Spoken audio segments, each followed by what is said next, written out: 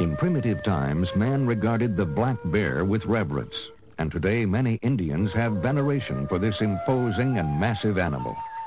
Adult males weigh about 170 kilograms and are a little more than a meter in height at the shoulder. Appearing awkward and slow-moving, they can reach speeds of 55 kilometers an hour and are expert swimmers and climbers. The bear prefers heavily wooded areas and will eat almost anything that is available. The young cubs are born in the winter den and remain with their mother for at least a year. The black bear is shy and retiring, but is unpredictable and should be observed from a distance with respect. For more information on the black bear, please contact the Canadian Wildlife Service in Ottawa.